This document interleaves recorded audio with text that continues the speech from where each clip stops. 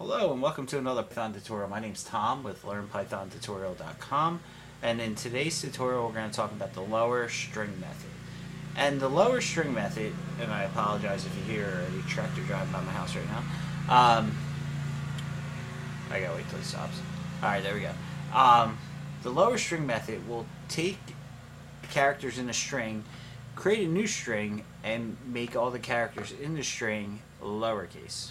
If I didn't confuse you there. So it takes a string and converts it to lowercase. Remember, we cannot change the string in place, so we're just basically creating a new string object. So let's take a look at that. Let's first do, this is a string, which we've done a million times.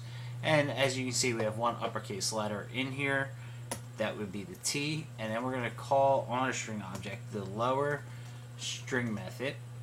And the lower string method is period lower and then two parentheses. No arguments with this string method like some of the other ones we have seen. We hit return and we get this is a string, all lowercase.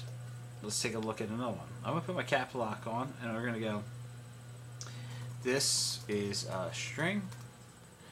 Alright, so we do lower string method again, hit return, boom, same thing, all lowercase. Alright, let's create a variable. A is equal to, we are learning Python. Alright, so there's our string object, and A is representing our string object.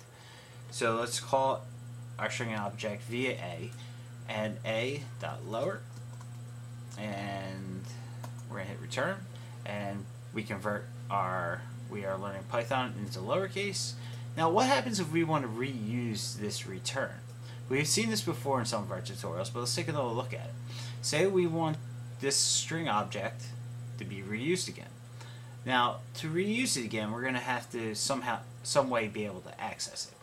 Now to be able to access it, we could either do a.lower again and convert it, or we can access it via a variable. Alright, so let's do B is equal to a.lower and hit return, and we'll call B. There we go. Now there's our new string object. We can access it itself, or we can just do a.lower and access it the other way. Alright, I just want to throw that in since the lower string method is so easy. So if you guys, it's just a little review. So if you guys have any questions, please leave a comment on YouTube or on our website at learnpythontutorial.com. Don't forget to like the video and don't forget to subscribe. We'll see you in the next one. Have a good day.